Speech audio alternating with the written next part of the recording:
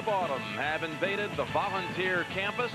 You know, General Nealon and Bear Bryant relish this kind of setting. They are the men who built the foundation for football in the SEC. And even though the torch has been passed, the intensity of this rivalry remains. Along the banks of the Tennessee River, the Crimson Tide has rolled into Knoxville. 7th-ranked Alabama against 6th-ranked Tennessee.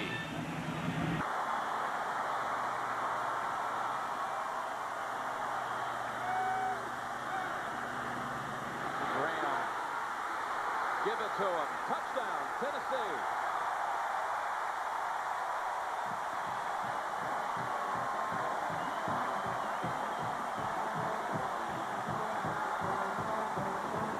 Jay Graham, he iced the game against Alabama last year with a 75-yard touchdown run. He puts them on the scoreboard here, finally making his presence felt, but he's down. He's down before he gets the ball into the end zone. Bad call by the official. Now the extra point. Missed the last time. Ball to tie it. Dead center. Well, it was 1st and goal, and it looked like Graham had the knee down early. But it looked also as though there was no stopping Tennessee after that interception. The game is tied with 9:41 remaining. Stands right now 13-13, 2:35 remaining. 2nd and 12. Graham, gaping hole. Graham breaks the tackle. Jay Graham, touchdown Tennessee. 79 yards.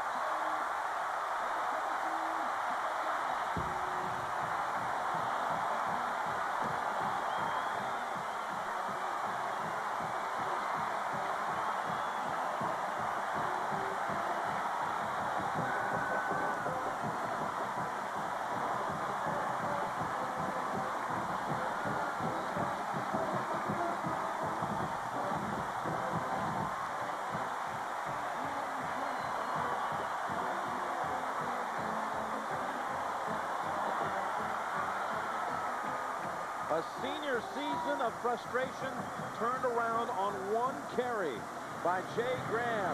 And Tennessee takes the 20-13 lead with 2:17 remaining. You haven't heard us mention a fullback's name for Tennessee all day long, but watch the fullback, Eric Lane, make the block that springs him for the long run. And look at the hole after the block. And the only guy who can make the play is number 20, Kelvin Ziegler. He misses the play. He's got to make that play as a safety man. A free safety has got to make that play to stop the long touchdown run. Touchdown and an extra point to send this game into overtime.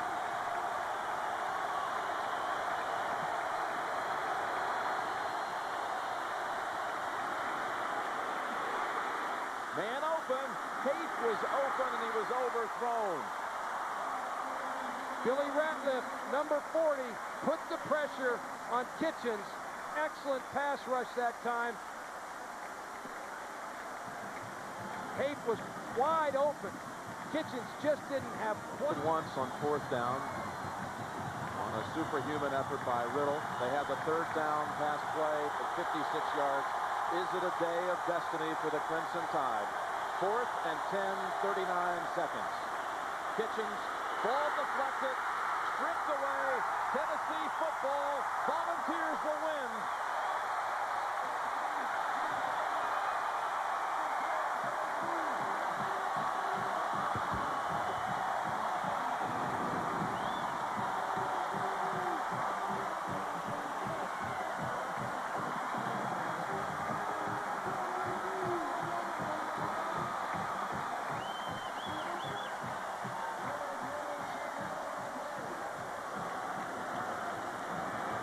Watch Leonard Little, number 1, against Pete DeMario. He's the guy that gets his hand on that ball and takes it out of Freddie Kitchens' arm. and have a chance at getting ultimately what they want so badly, the national championship. Tennessee will be heavily favored in its last 5 regular season games, and in fact has not lost a game in November in the 90s. And that also has something to do with the fact Kentucky and Vanderbilt are always in that equation in November, but they'll be favored the rest of the way. They could go 10-1, and if someone like Colorado beats Nebraska, it could be Florida and Tennessee in the Sugar Bowl. Absolutely could happen. What an effort by both teams. Philip Fulmer, Gene Stallings, both had their clubs ready to play. It was a great college football game. This was college football, SEC style through the years.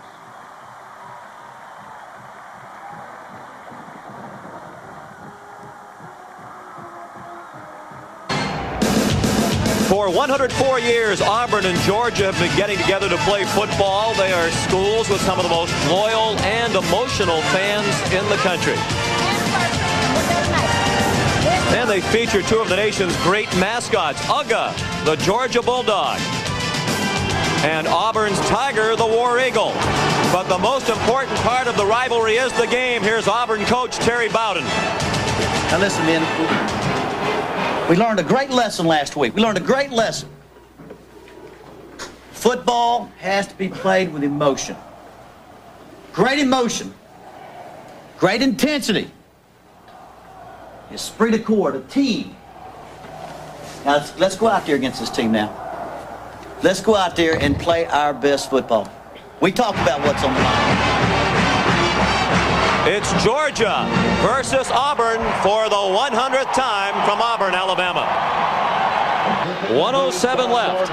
Georgia down by 7 without any timeouts. They have to go 82 yards for any chance of pulling this one out.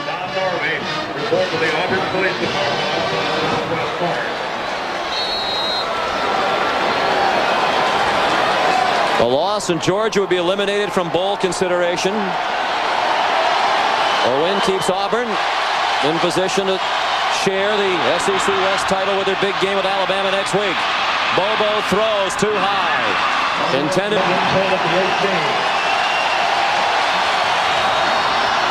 4 wide receivers on the field. Bobo with time. Throws, caught by Hines Ward, inbounds, but they'll stop the clock to move the chains. Forward progress out to the 33-yard line. Jason Bray made the hit, but the clock will run as soon as they get the chains set. 53 seconds remaining. Clock running, 50 seconds left. Bobo under pressure, throws short. Edwards needs to get to the sideline and does at the 41, a gain of 8. Clock stopped, 43 seconds left. A spirited comeback by a Georgia team coming in off 2 disheartening losses. 4 wide receivers. Edwards stayed in the block. Pass is caught at the 50, a first down. Matt Dixon, just his 3rd catch of the year. He's a walk-on. Clock stop with 38 seconds left to move the chains. They're right on the 50-yard line, 1st and 10. Got to get down the field. Clock running. Bobo cannot afford to take a sack. Throws, first down. They'll stop the clock again. Corey Allen held on to that one at the 38. They're moving up the field, but they're running out of time. You've got to get another 15-yard, 20-yard completion so you can take some realistic shots at the end zone at the end of the game. Chain set. Clock runs. Auburn leads by 7. No timeouts for Georgia. Bobo to the sideline. That is caught. Inbounds and then out of bounds goes Ward to stop the clock. First down at the 22. And Dan Evans, the defensive backs. Catches, 175 yards for Ward. Bobo now 17 out of 32 off the bench for 293 passing. Now they can throw it in the end zone. Bobo cannot take a sack and does.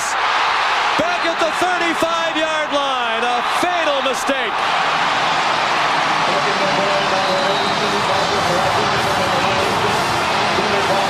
Sean, he didn't get much help, but you're 100% correct. In that situation, you got to throw the ball in the 5th row. It stops the clock, and you get an opportunity to try again. Fans boo because they did stop the clock to set the football down at the 31, gave them the chance to spike it, and now they'll have one shot at the end zone with 1 second left.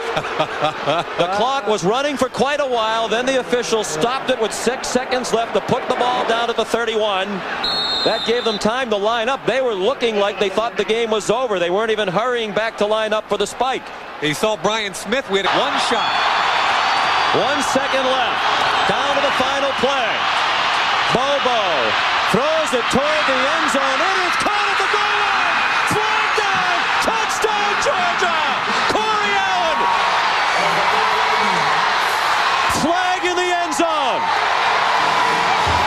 Wow. Think Corey Allen made up for those 2 drop passes earlier? Unless he pushed off in the end zone, the answer is yes. Yep. Bobby Bowden said decline. Interference, defense, touchdown. Corey Allen, who had a couple of big drops here in the 4th quarter, now puts his name in the history books in the 104-year ledger of this great rivalry. I don't understand how he gets an isolation one. They put Trips to the field and left him by himself, but there still has to be help over there with him. You can't have a one-on-one in that situation. And when they recount the great games in this 100-meeting rivalry, they'll talk about game number 100 and the clock that stopped for a moment with 6 seconds to keep Georgia alive. Now they need the extra point to force overtime. It's Hap Hines, the son of the Supreme Court judge in the state of Georgia, who talked about not feeling pressure because his dad experiences so much pressure in his job. I think Hap probably feels it now. The freshman from Marietta trying to send it into overtime. No time on the clock. It is good.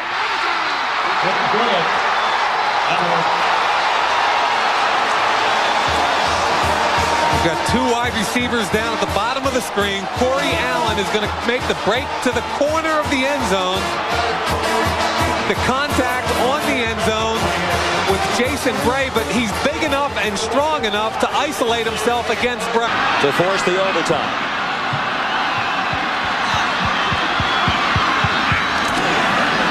On 2nd and 10, a blitz. Craig runs away from it. Craig has running room. Touchdown, Auburn.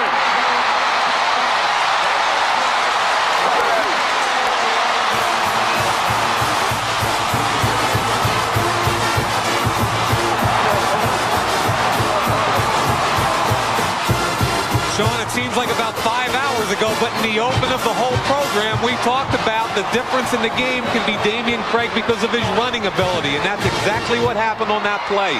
You can't let him break contain. Jared Holmes for the big extra point. It is good, so Georgia will need 7 on the upcoming possession to force another overtime.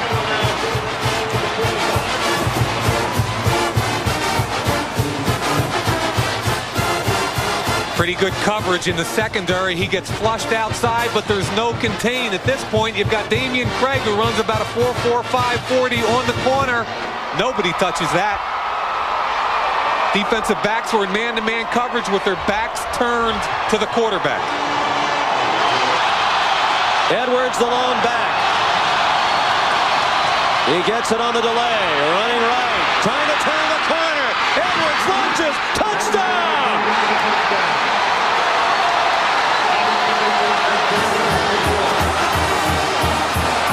And the track meet has begun.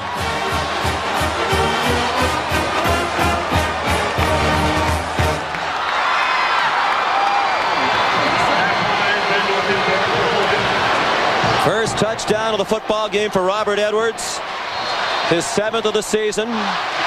Hines needs the extra point to force the second overtime.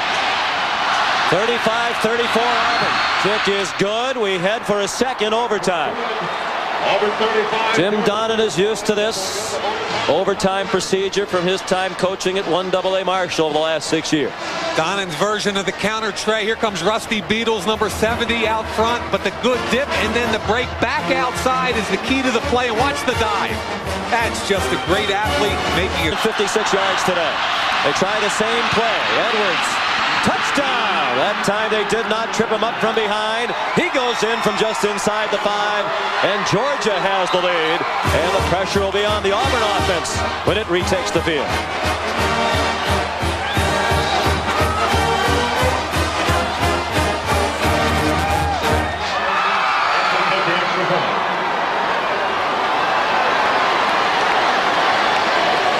Hap Hines to try the extra point.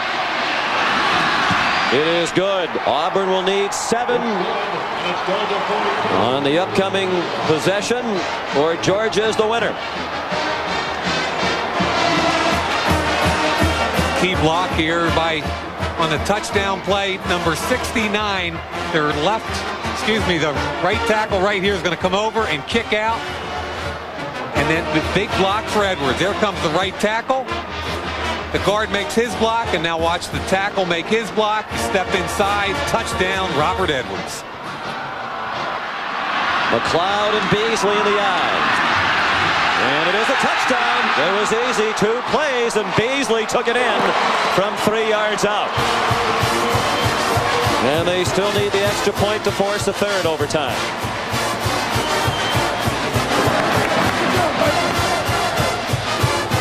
Sean, most coaches we've talked to have not liked this overtime rule. Remember Steve Spurrier, though, from Florida? He said, hey, what could be more fair? Each team gets the ball the same number of times in overtime. Jared Holmes in a must-make situation. He's missed 2 this year. That one is perfect. We head for a 3rd overtime. Somebody call Dr. Quinn, medicine woman, and tell her she's going to have to wait a while. Fred Beasley, 6 feet, 220 pounds. Usually a fullback, they're going to put him at tailback in this situation. He's going to get behind Kevin McLeod with a good lead block right there on the linebacker, and it's a touchdown. Push the pile. We got a tie ball.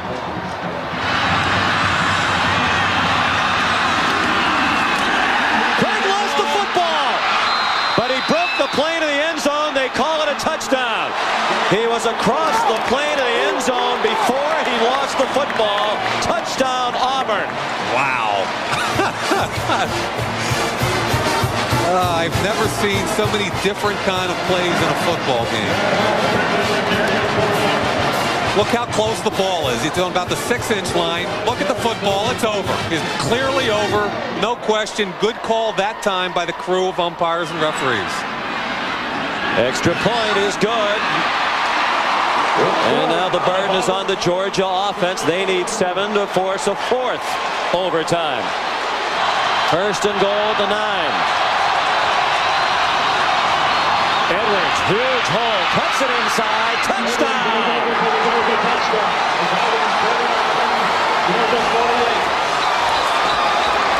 And we're an extra point away from the 4th overtime. Oh, as Dick told me of Arizona, I believe it was in the 4th overtime. Faked an extra point. He didn't want to go on any break, so the game needs to end right here. He said, I had enough. Win or lose on 1 play. I don't think Jim Donner is going to do that. They lost, by the way, Arizona. Exactly. Hap Hines. It is good. Little closer to the upright than he envisioned. He breathes the big sigh of relief as he looks skyward. Hap pulled that wedge a little bit too quickly, didn't he?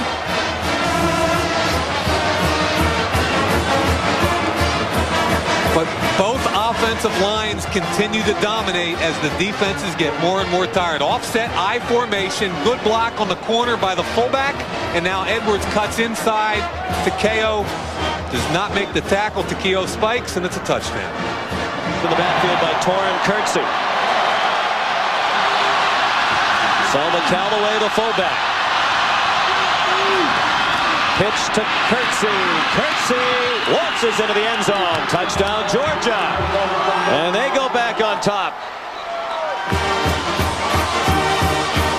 55-49 with the extra point to come. I mean, the way Georgia's playing right now, this is Vince Dooley years and years ago, getting the I formation, toss sweep, counter trade, just smash mouth power football, and Jimmy Dunn couldn't be prouder of this group the way they came back today. Hap Hines last PAT at a narrow margin. This one right down the middle. And again, Auburn will need 7 points on the next possession to force a 5th overtime. Well, we've talked about Hines Ward as a receiver. We've also talked about him as a runner. Let's see what happens as a blocker. Turns around, critical situation. What kind of athlete is he? Cut block right on the corner. Jason Gray goes down, chopping wood. First and 10, Auburn at the 25.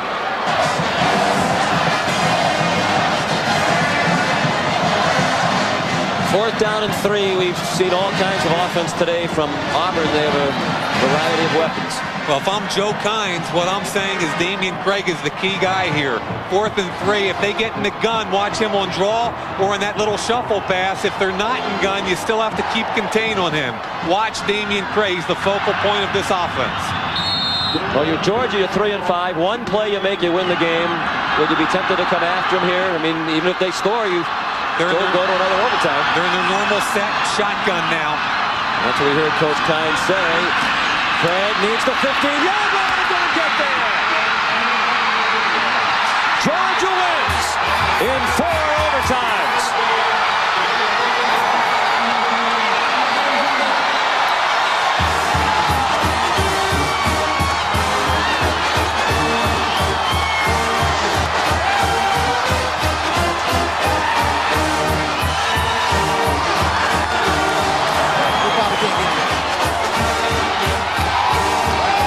Just talked. Who would they go to in a key situation? And I think Joe Kynes made his guys aware of the fact that one way or another, Damian Craig was going to be involved in the final play of this game, and it certainly was.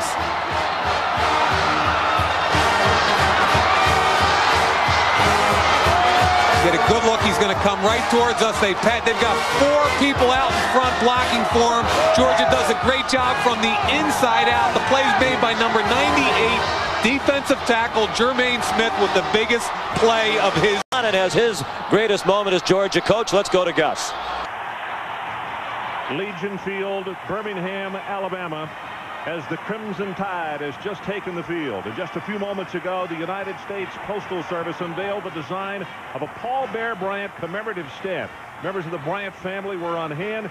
The design, by the way, is the 4th and final design of a 4-stamp set honoring Bear Bryant, George Halas, Pop Warner, and Vince Lombardi, a tribute to 4 individuals who have influenced the game of football in such a great way. Hi, everybody. Ron Franklin, and welcome once again to primetime college football here on ESPN.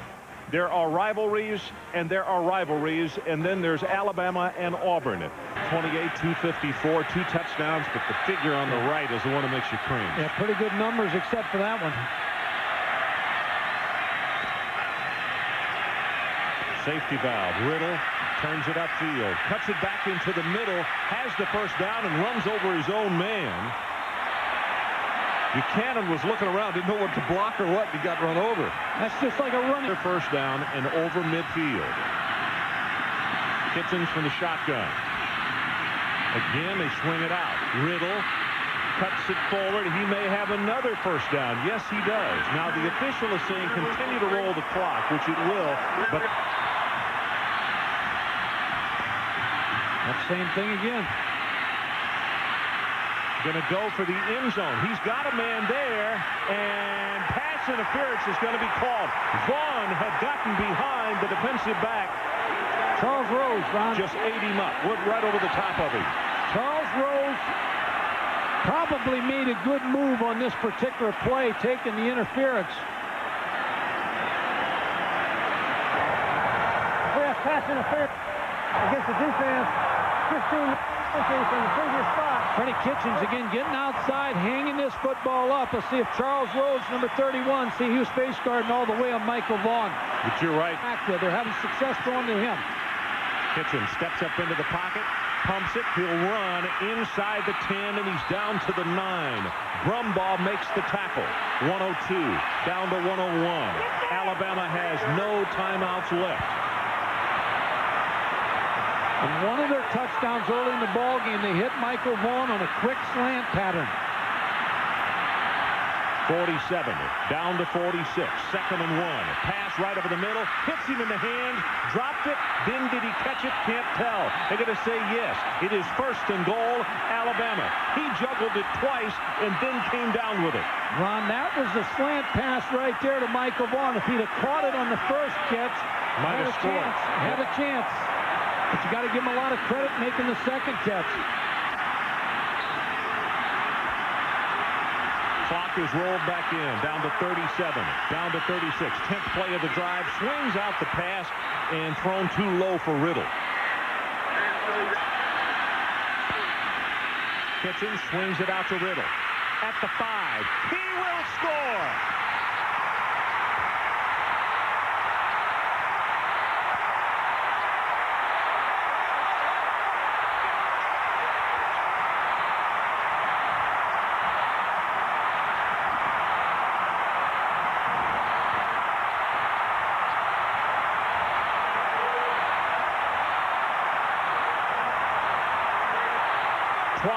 Seconds left. Now, it is not an automatic. The kicking game has not been 100% for the Crimson Tide. No, they still got to make this extra point. Auburn's going to come off the corner hard.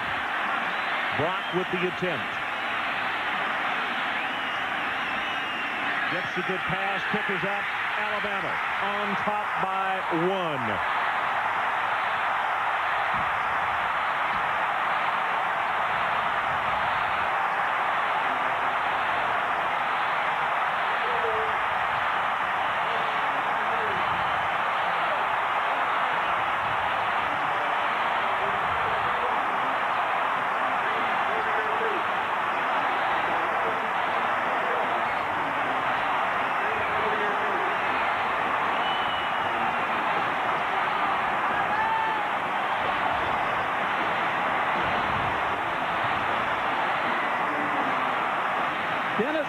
Going to flare out to the outside, and that's what I said. When you get him the ball outside, now you can't overrun him.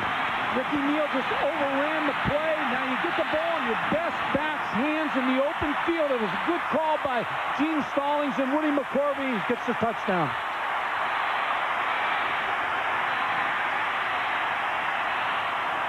Ron, I want to say one thing here as you see Gene Stallings. I'll tell you, credit Freddie Kitchens.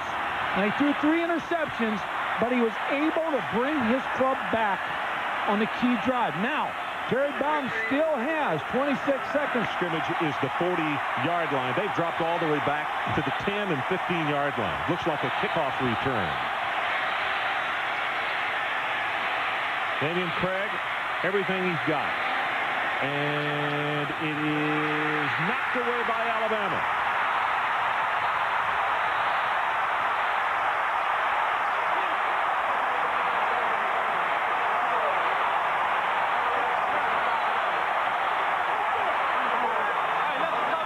Today, the two meet as the Crimson Tide play host to the Razorbacks in our Bell South SEC Game of the Week. Tucker, lofting it, Jackson, touchdown!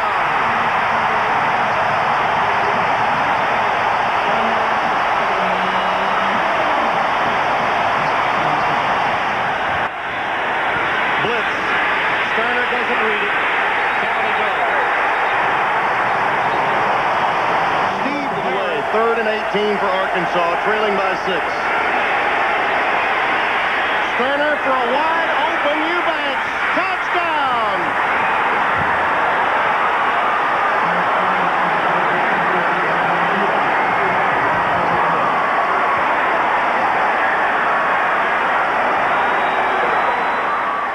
Yards down and scored, went on 4th down. That set the whole tone. Here's your game for Alabama. 4th and 18. Incomplete. That should do it. We'll put it into it. One way or the other. Tension. Looking high and deep. It is all over. The Razorbacks have done it for the first time back-to-back in Bryant-Denny Stadium in Tuscaloosa since 55 and 56.